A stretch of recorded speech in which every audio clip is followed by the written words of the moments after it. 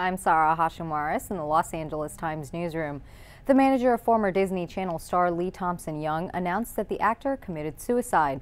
Authorities discovered the 29-year-old's body in his North Hollywood apartment. They were called there after he failed to show up to work. A police spokeswoman said the coroner's office is investigating his death.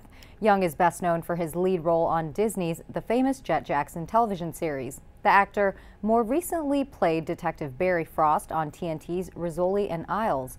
The show's executive producer Janet Tamaro, TNT, and Warner Brothers said in a statement, quote, "Everyone at Rizzoli Isles is devastated by the news of the passing of Lee Thompson Young. We are beyond heartbroken. He was truly a member of our family." Young had a slew of other television and film credits under his belt as well, including Scrubs, Smallville, Friday Night Lights, and Akeelah and the Bee. For more on the story and other headlines, visit LATimes.com, and for the latest news updates on Twitter, be sure to check out @LATimes.